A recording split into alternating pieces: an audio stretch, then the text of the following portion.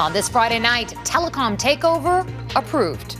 The mega merger between Shaw and Rogers, the politics, the conditions. We'll be watching them like a hawk. And the concerns over competition.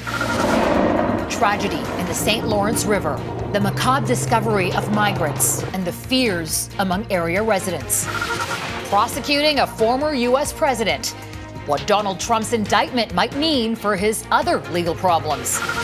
Plus, no longer being brushed off. We're trying very hard to get beyond a colonial attitude. Canada's expanding curation of Indigenous art. Global National with Farah Nasser. Good evening, and thank you for joining us. We begin with one of the biggest corporate takeovers in Canadian history that's set to reshape telecommunications in this country. The federal government has granted final approval of Rogers' multi-billion-dollar acquisition of Shaw Communications. The $26 billion deal received the green light almost exactly 2 years to the day after it was first announced. But it comes with strict stipulations from the government designed to drive down cell phone costs and increase access to low-cost internet. Critics say that's still not enough, something we'll delve into in just a moment. But first, a breakdown of the deal itself and what it could mean for millions of Canadians. Our senior business correspondent, Gaviola, begins our coverage tonight. I will ensure that a new fourth national player can go toe-to-toe with the big three and actually drive down prices. A lofty pledge from the industry minister as he greenlights the $26 billion Rogers-Shaw merger with strings attached. 21 conditions to be exact, including that Rogers must establish a Western headquarters in Calgary and create 3,000 jobs in Western Canada that will remain for at least a decade. Rogers must invest $5.5 billion to expand 5G networks, the next generation of wireless, and $1 billion to connect rural, Indigenous, and remote communities. There are also requirements that wireless plans offered by Videotron be comparable to what's currently available in Quebec and offer options at least 20% cheaper than the major competition. Financial penalties for not meeting the conditions are up to $200 million for Videotron, up to $1 billion for Rogers. Many wonder how the conditions can be enforced when there's no telling who'll be running the country in the coming decade or what the telecom landscape may look like. The industry minister tells Global News the terms are in writing. It is a contract with the government, and it doesn't matter who's in office. Perhaps in the short term, there may be a honeymoon period where we don't see big changes with respect to pricing. But the suggestion that somehow this is a win for consumers, I think runs counter to, frankly, what most consumers believe. It was basically a done deal from when they announced it. I don't like it. Less competition, higher prices for the consumers. The deal faced opposition from the Competition Bureau, consumer advocates, and politicians, but ultimately it passed a series of legal and regulatory hurdles. More consolidation is likely if Canada's competition laws aren't changed. We should expect to find ourselves here again with, maybe it's a different sector, maybe it's wireless again. There will be another mega merger. The Rogers-Shaw deal is important for fostering confidence in Canada's ability to get business deals done, according to the C.D. Howe Institute. A no from Ottawa would have created economic uncertainty. Every company that makes an investment in this country is going to think twice about what the law means and how much they can count on the law to protect your investment, protect your plan. Alberta's Shaw family controls both Shaw Communications and Chorus Entertainment, the parent company of Global News. Gaviola, Global News, Toronto. When Rogers first proposed to acquire Shaw back in March of 2021, the deal got a thumbs down from every political party on Parliament Hill. Then the companies involved reworked the pitch and went back to the Trudeau government. The changes changed the mind of the Liberals and allowed the deal to proceed. But opposition parties still aren't sold on the transaction. Our chief political correspondent, David Aiken, has a reaction for us from Ottawa tonight. David. Well, Farah, the government may have changed its mind on the takeover of Shaw by Rogers, but the opposition remains steadfastly opposed. The leader of the opposition. Liberals love to suck up to big oligopolistic corporations that raise prices on consumers and make life less affordable. The Conservatives slammed the decision to let Rogers buy Shaw. Today, they announced that they think that there's too much competition in the wireless and in the internet business, and they've allowed for a massive merger. And the NDP were just as harsh. This is a disaster that will end with less competition, massive layoffs, and higher prices. Why have the Liberals thrown in the towel, sided with the telco CEOs, and are sticking Canadian families with higher prices and the bell? But the government believes that a strong fourth national wireless player, that would be Freedom Mobile under new owner Videotron, will actually lower prices. The Canadians have told us one thing: bring prices down.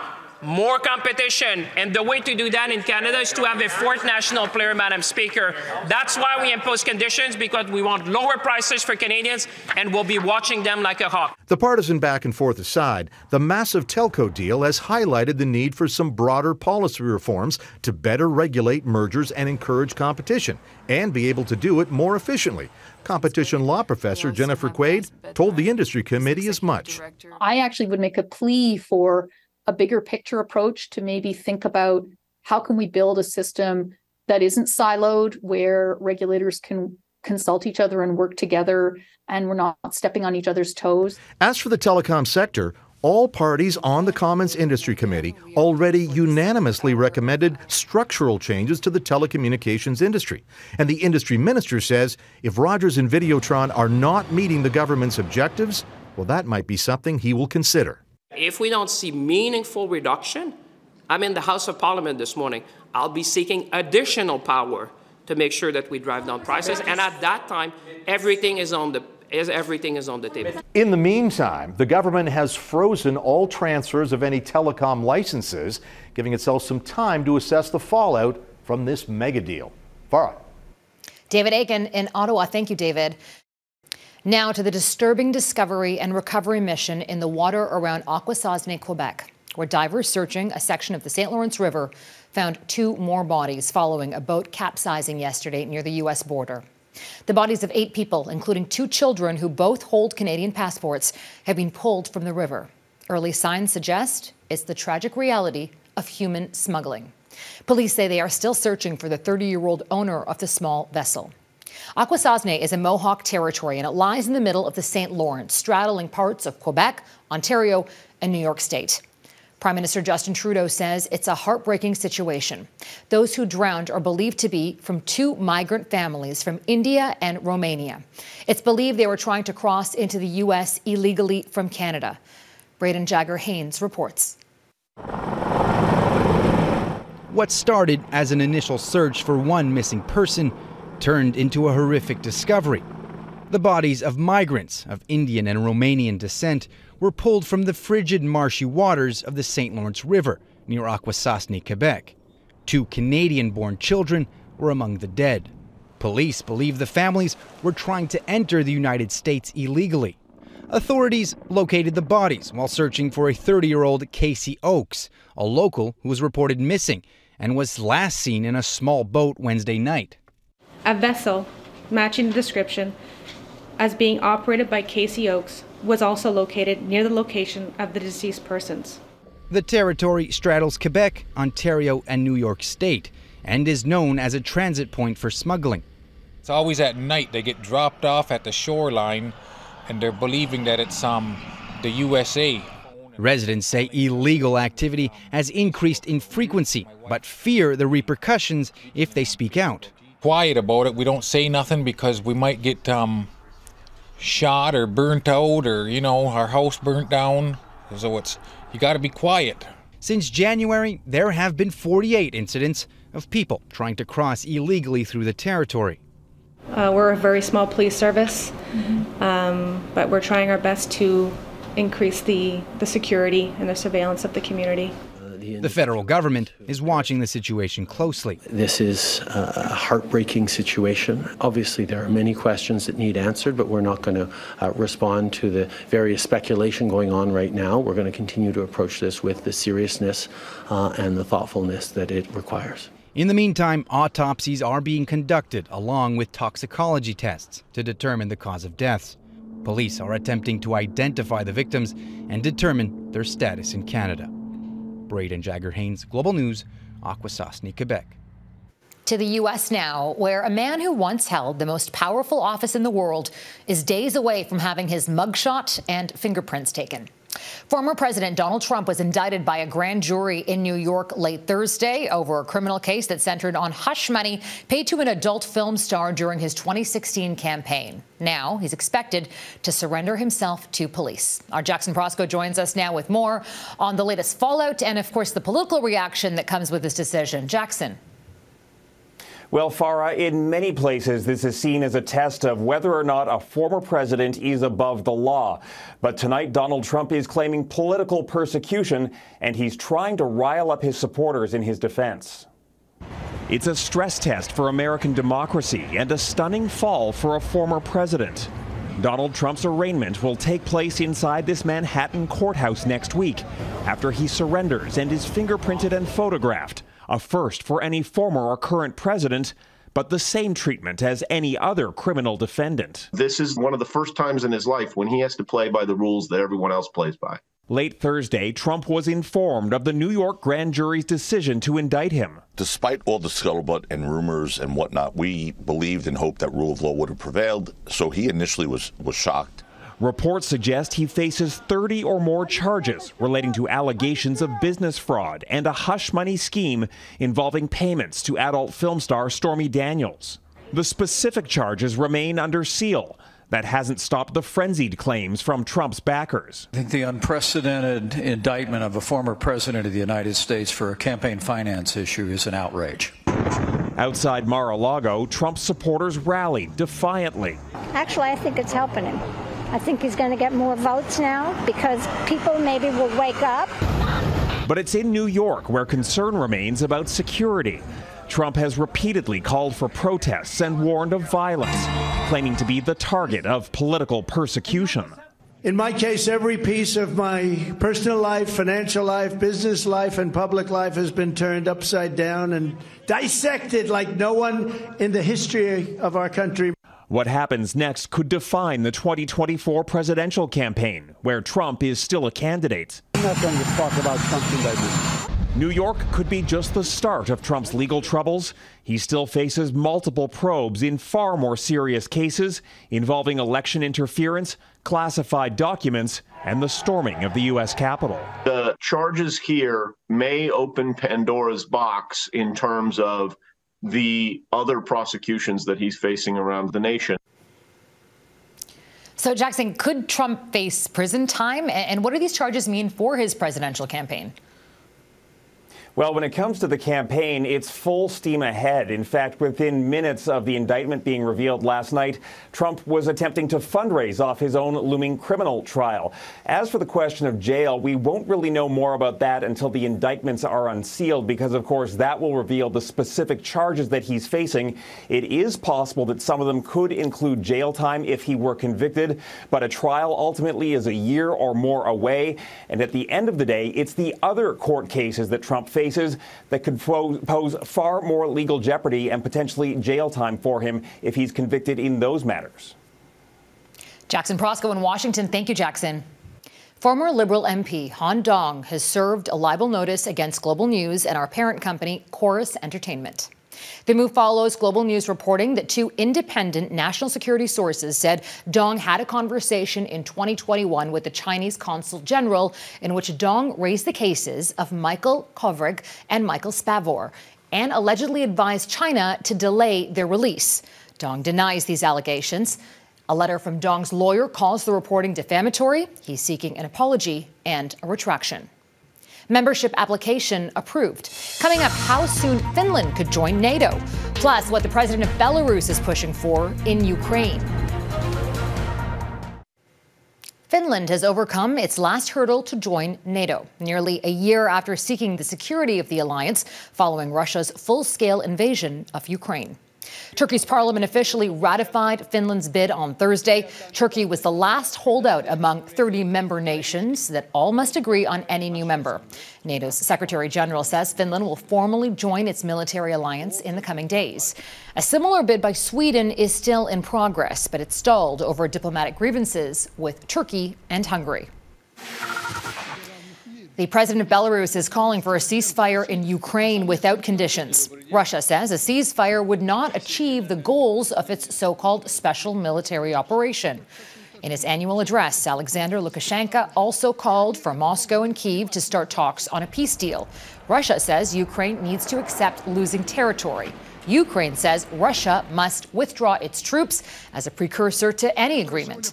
Lukashenko also defended the storage of Russian tactical nuclear weapons in his country and says Russia could place powerful strategic nuclear weapons there too. He says they're needed to protect sovereignty through any means necessary. Ahead, the struggle to meet mental health needs in Nova Scotia after the worst mass shooting in Canadian history.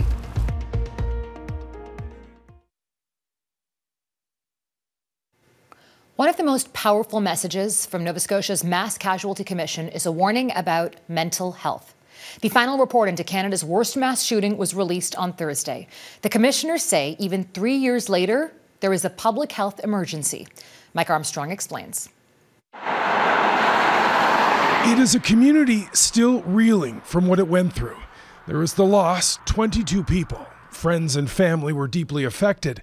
And then there are people like Janet Ackerman, who followed the news and hid in her home. She lives just a few kilometers from where the whole thing started. The gunman's home was on this property. While he was on the loose, Ackerman hid. I was locked up in my bedroom and I just stayed there. So that's what I did. The whole day? The whole day. It was, in a way, a trauma on top of a trauma. The mass shooting took place in the first weeks of the pandemic. Across the country, psychologists were already busy.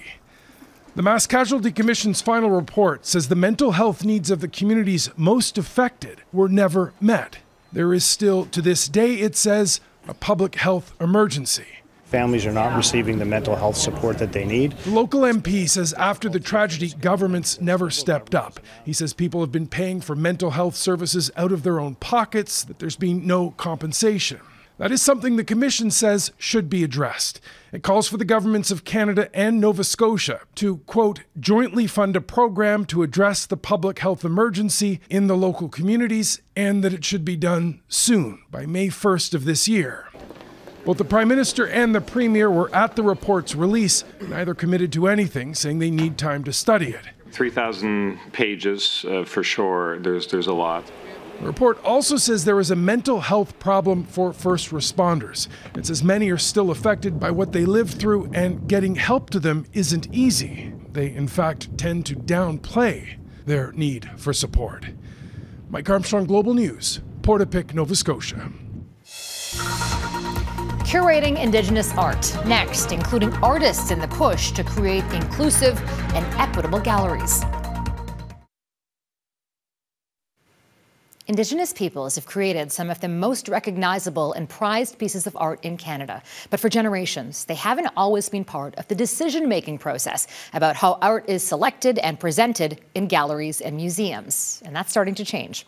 This week on The New Reality, Donna Friesen looks at how Indigenous voices are now leading the conversation about art in this country. The National Gallery in Ottawa is home to the largest collection of art created in Canada. And yet, it might surprise you, the gallery only added its first piece of contemporary Indigenous art in the mid-1980s, an indication, perhaps, of how much the art world viewed the significance of Indigenous works. Institutions don't change themselves. People change institutions. Over the last year, the gallery has been rethinking its approach, launching the Department of Indigenous Ways and Decolonization. For the first time in this institution's 80-year history, you have not one, but two Indigenous people at the highest level of decision-making, at our executive management level. So when you start bringing in those lived perspectives, that starts to change things from the inside. This is a beautiful piece. That means embedding Indigenous voices and expertise in all aspects of the National Gallery. There's an Indigenous art history of this land, there's Indigenous art histories from other lands. We're starting to understand the plurality of cultural expression and getting away from this notion of a dominance of one kind. But the new department hasn't come without opposition. Faced with the reality that change can be threatening and not everyone is open to it. You're always going to get that pushback because it is about power and privilege. And institutions like this are built on power and privilege. But that can't deter us from what we're doing. The Winnipeg Art Gallery has taken a new approach, launching a one-of-its-kind Centre for Inuit Art and Culture. This is Kamayuk. It's in the heart of Winnipeg, not in Inuit territory, but everything about it was designed in consultation with Inuit knowledge keepers and elders. It's designed to be a bridge between the north and the south. We're trying very hard to get beyond a colonial attitude towards art, just opening up, being transparent, bringing people into the process, not just saying, well, this is the way we do it and that's that. Kamayuk is so important on so many levels. Glenn Gear, a multidisciplinary artist of mixed Inuit background, was commissioned to create an installation for Kamayuk's opening in 2021. Having the gallery featuring Inuit work from across the Inuit and showing that diversity of voices is something that has longevity. It's something that I feel really connected to. Kamayuk is the largest public collection of contemporary Inuit art in the world, showcasing pieces spanning generations while fostering relationships with artists and their communities. 30 years ago, we didn't have the language to really think about what decolonizing a space would mean. And I think now there's a lot more dialogue with Indigenous, non-Indigenous folks that challenge sort of those hierarchies. Institutions like this can be gathering places, and for the past and the present and the future to intersect. And I think that's what art and culture does and can do and must do. And we have to be the facilitators of that kind of change. Claiming a rightful place in the present and creating inclusive, equitable galleries for the future. Donna Friesen, Global News. And for an inside look at that largest public collection of Inuit art and to learn more about the state of the system of art in Canada, watch The New Reality right here on Global, Saturday at 7 p.m. And that's Global National for this Friday night. I'm Farah Nasser, and your Canada tonight is Kamloops, British Columbia. Until tomorrow, take care of yourselves and take care of each other. Good night.